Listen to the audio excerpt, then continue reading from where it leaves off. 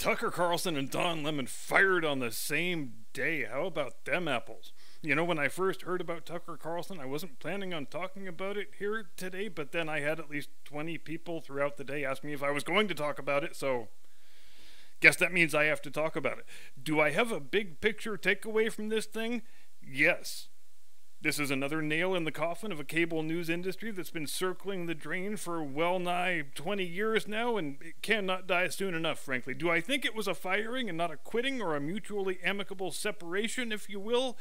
Yes. I think it seems pretty clear that it was, in fact, a firing. Do I think it's related in any way to the Dominion case? I think it probably is. My best guess, knowing what we know right now at this moment, is that management said something to Tucker like, well, since your reporting helped get us into this $780 million hole that we have to climb out of now, it's only fair that you should be a team player and take a pay cut, right?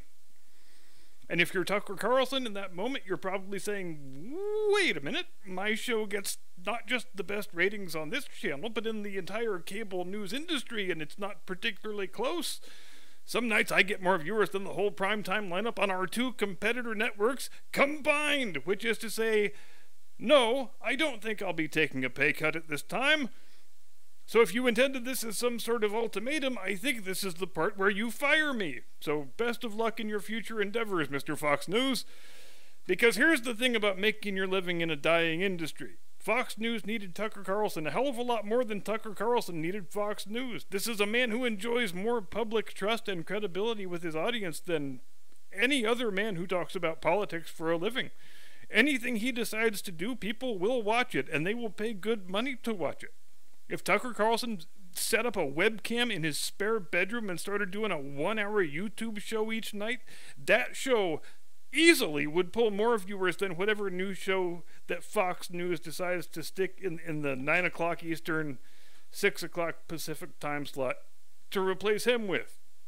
Because this is a whole new world now. This is a world where you can do political monologues and satirical short-form videos for a living, and you don't have to be limited to the opportunities that are available on broadcast television and cable television.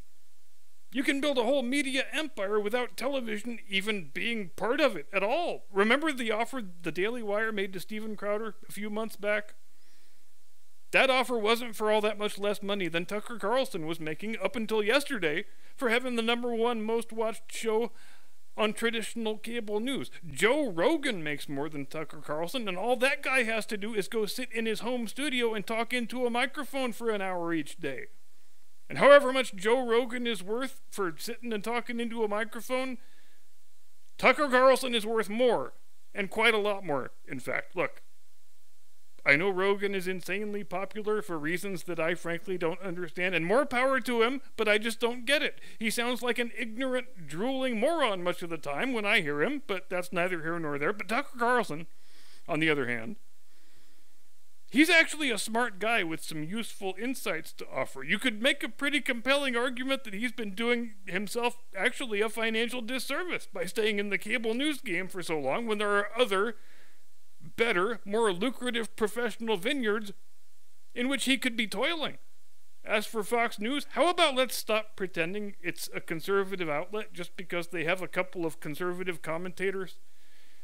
Fox News is not a repository of conservative ideals any more than the Republican Party is. Taken on balance, the editorial bent of Fox News probably only 10 or 15% less leftist than the openly leftist news channels. Which is another thing they have in common with the GOP. You see, conservatism isn't about any ideas or principles. It's not about presenting any sort of internally consistent worldview. It's just about maintaining a certain respectful distance between yourself and the radical left lunatic fringe, which is how you wind up with a Republican Party in 2023 that is to the left of where the Democrats were in 2008. And what is to become of poor Don Lemon? We can't forget about Don. I don't think that guy has much of a future in the podcast game, since the next original thought he has, it will be the first one.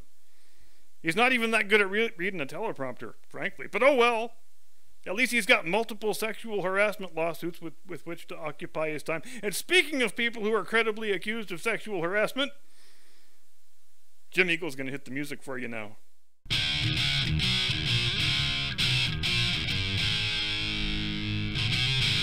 From high atop the battlements of Castle Curmudgeon, where rubbing your genitals stank in a stranger's face in a bar is just our fun way of saying, "Hi, pleased to meet you."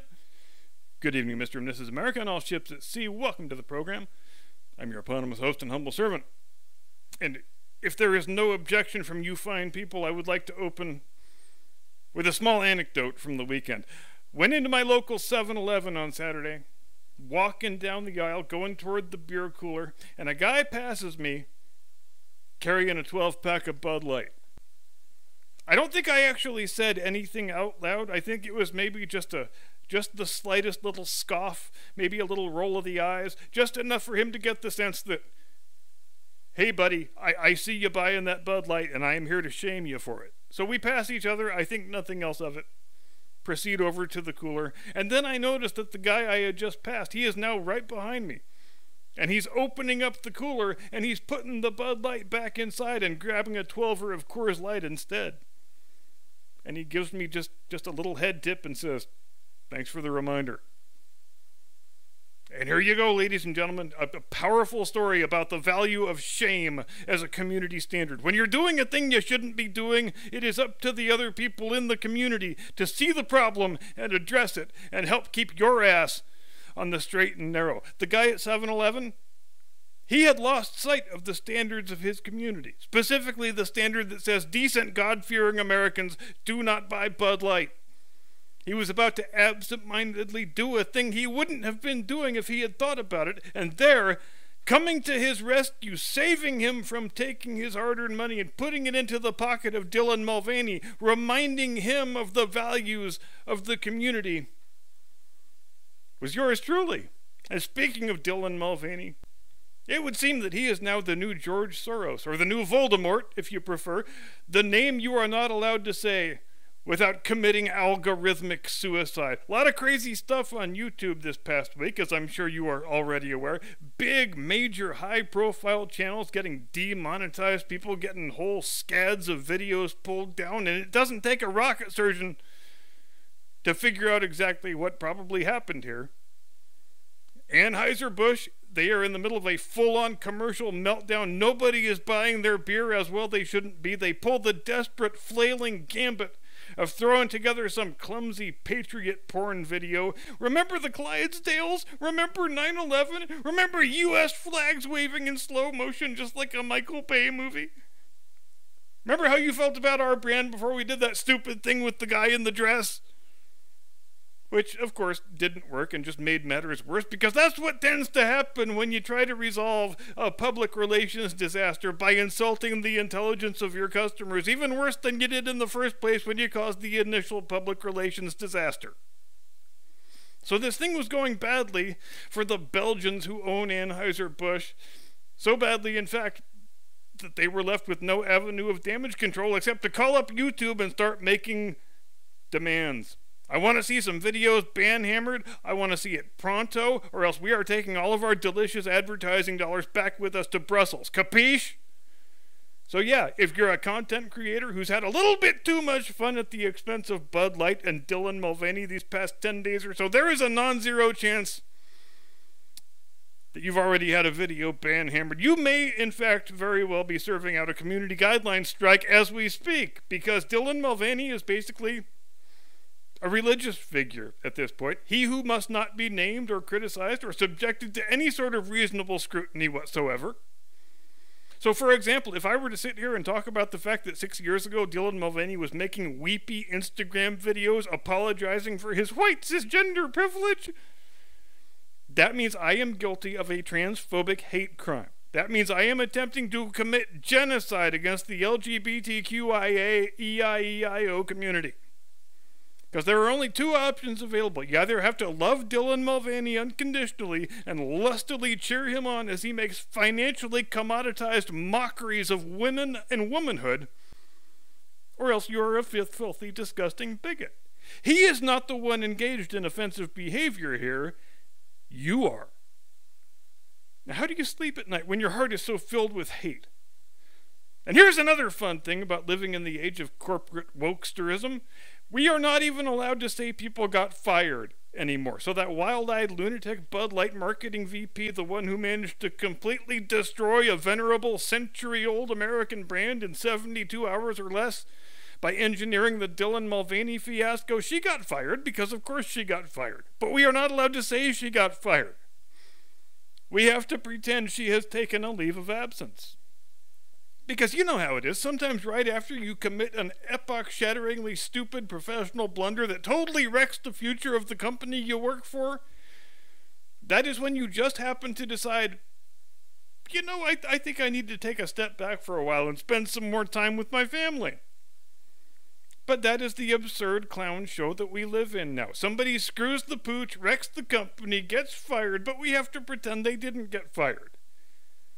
Because if we call things what they are, well, that could open us up to other people calling other things what they are. If we say, well, we fired this person because she was terrible at her job and she ruined the brand forever, that might cause somebody to ask why we hired her in the first place, when she was so obviously incompetent. And we have no good answer for that question, except the true answer. We hired her because she ticked off multiple intersectional woke boxes on the list that needed to be ticked, because the diversity and inclusion department was breathing down our necks, saying we better not hire any more straight white dudes. And of course, that's probably the most delicious aspect of this whole ridiculous woke feedback loop, of watching the snake of wokesterism furiously devouring its own tail. Pick whatever metaphor you like, really. Because once you start hiring people for important positions based on their woke intersectional characteristics and bona fides, you can't ever fire them. At least not without exposing yourself to charges of all manner of istophobia, because I'm telling you right now, if Anheuser-Busch had simply come out and said, we fired this idiot because she ruined the company, everybody in the Twitter rage mob would declare the company misogynist. And those are the only people who are still buying their shitty beer at this point, frankly, so tread lightly, I guess. But I guess the more heads, they needed more than one head to roll. So within hours of the woke chick getting fired, the guy in charge of her got fired too. And yes, we are playing the voluntary leave of absence game with him too. What an uncanny coincidence that is, that these two people should suddenly decide on the same day that they both really need to take some time off to spend with their families. What a most serendipitous confluence of events that is. It's like the time I won the Powerball jackpot while getting struck by lightning, while getting tossed off by Scarlett Johansson. Call me Scarlett, miss you. And that thing with the Patriot porn video. Just, God, what are you guys doing? When you look up cartoonishly bad attempts at corporate damage control in the Encyclopedia of Human Ineptitude, in the next edition, that whole entry is going to be about Bud Light. So just for fun, let's quickly recap how the Anheuser-Busch damage control response has played out. First, the CEO issues a classic non-apology apology in which he dithers and prevaricates and stammers some nonsense about how we never wanted to be part of a conversation that divides people. It's difficult to imagine that people who do marketing for a living actually thought that was going to fix this thing, but evidently they did. Because they gave it a good 48 hours, during which time the boycott only grew in strength and severity. So then you get to the big Twitter Patriot porn video of last Wednesday, I think it was. I heard somebody say, and I wish I had thought of this line myself, that it looked like if you asked ChatGPT to make you a video and the only prompt you give it was America, patriotism, I'm sorry, this video is exactly what you would have gotten. It's probably not too far off. And with each comically clumsy attempt at corporate damage control, the great Budweiser boycott of 2023 only got bigger and stronger. I don't know about anybody else, but I've been making a mental note to glance at the stock each time I'm in a convenience store or a grocery store, and I've grown pretty accustomed to seeing the Bud Light shelf always fully stocked. And that is here in woke Southern California, so if it's that severe here, I imagine it's more severe pretty much everywhere else. And that is a good and proper thing. You've heard me say before that the era of corporate wokesterism is not going to go by the wayside until major brands start getting ruined by it. And I would submit that's what we're starting to see now. Would it matter if the damage control response by Anheuser-Busch had been less clumsy than it was in the event? No, it wouldn't matter in the slightest. Would it matter if there had been an actual apology instead of a stupid half-assed non-apology? No, that wouldn't matter either. If Bud Light has chosen itself for the honor of being the major American brand that commits woke self-seppuku on the altar of transgenderism, then let them be that brand. And similarly, if Disney wants to walk that same path and use its 100 plus years of cultural capital to promote weird, freaky sex fetishes, let their brand be ruined too. But if one or both of those brands actually goes under, I guarantee you will never see a woke TV commercial ever again as long as you live. Consumer brands are only institutions when we, the consumers, allow them to be that. Just as governments derive their lawful power from the consent of the governed, brand names derive their survival from the consent of the consumer, and the consumer can revoke that consent at any time and place of his own choosing just by choosing to buy a different brand of beer.